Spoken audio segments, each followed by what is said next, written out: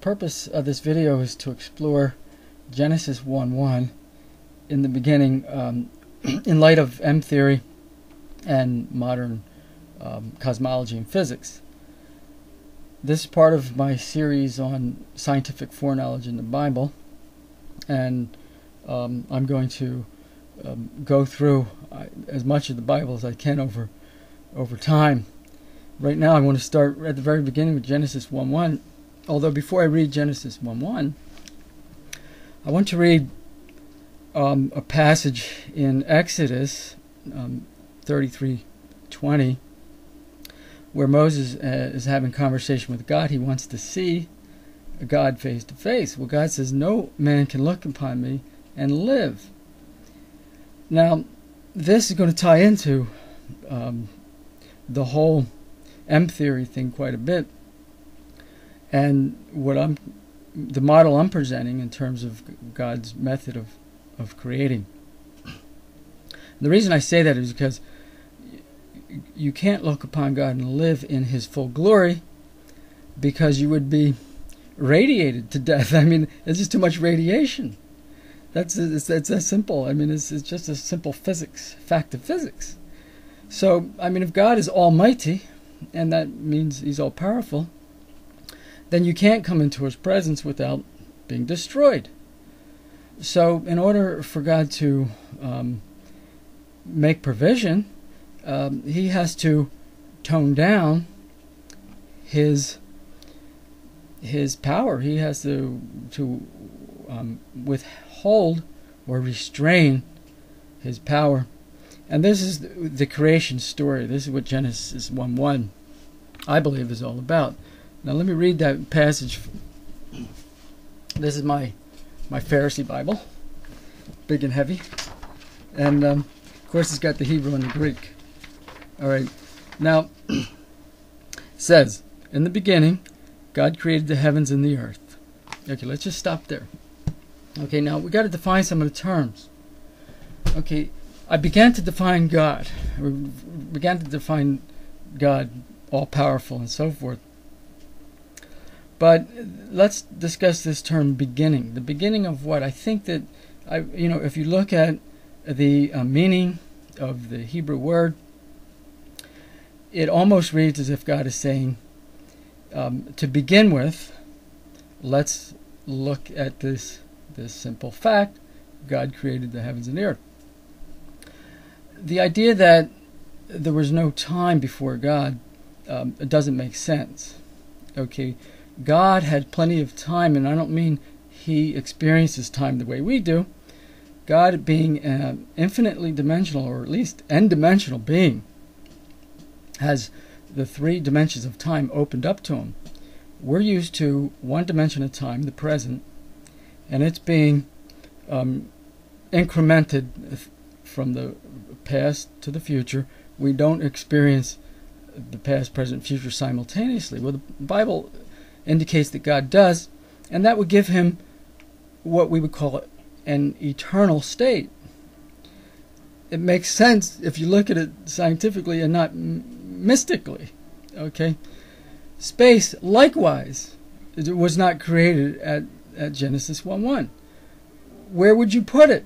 God already was everything. Is God all in all or not?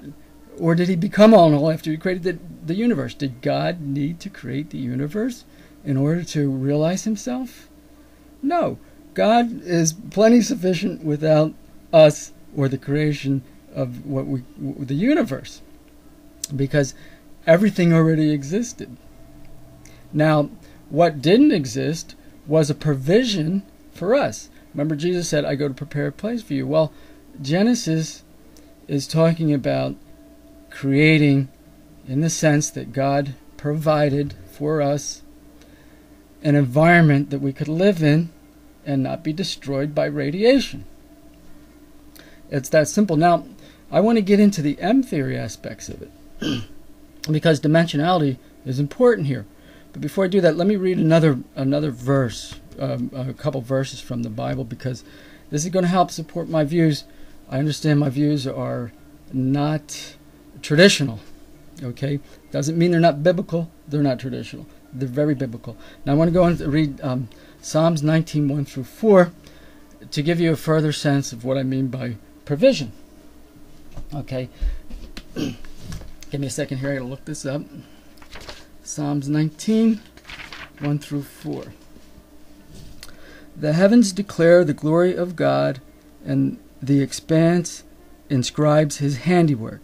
Day by day they pour forth speech, and night to night reveals knowledge. There is no speech, nor are there words, where their voice is not heard. The measuring line has gone out through all the earth, and their words to the end of the world. In them he has set up a dwelling place for the sun. So see, this idea of God providing a dwelling place and calling that creation is biblically sound. Okay, and he needed to create for us a place that would be inhabitable for finite beings. We're not infinite. We don't have the wherewithal, the mechanism, the mechanics, whatever you want to call it, the provisions that would allow us to survive in God's environment. Here I have a sketch here. I actually got some whiteboard action going on there. I guess it doesn't matter which way I have that infinite sign, if it's up there or over here. But basically what this represents is a slice of orthogonal dimensionality. Each one of those represents a degree of freedom for God. This would be just one two-dimensional slice in an infinite volume. Okay, it's very simple. I mean, it's just representing the dimensions intersecting at right angles. And it shows you, though, however, that if this is God's dwelling place in his reality, there isn't anywhere else. Where else is there? Where is he going to put a heaven and an earth? If he's to create a heaven and earth, where are you going to put it? There's nowhere to put it. God's already everywhere. He's omnipresent. He was omnipresent before the creation.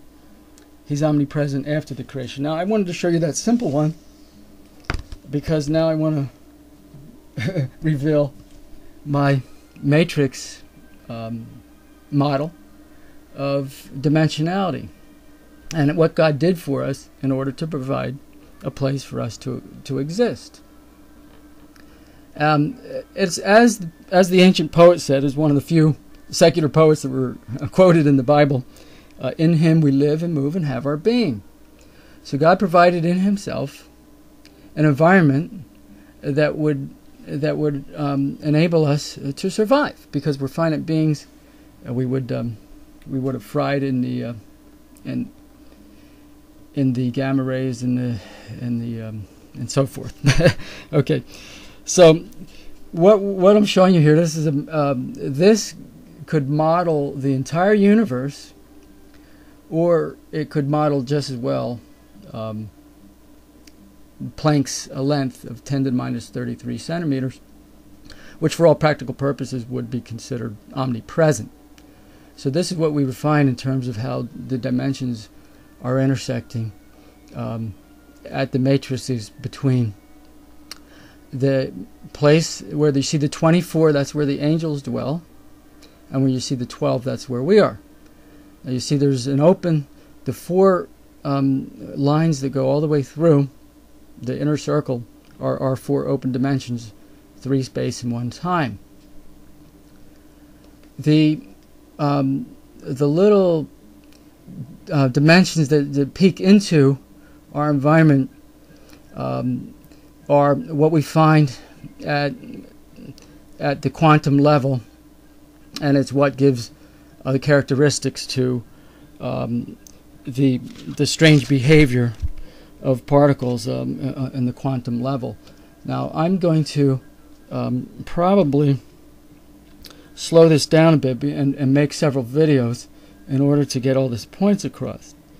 But basically what's happening, God is withholding his power in this format, and it's what scientists call renormalization. Okay, that's how scientists get around it. But I'm going to come back in a couple minutes with another video, and we're going to get further and go further and further into this in terms of the details of the quantum level of this model. So I hope you are enjoying this. I'm having a good time myself.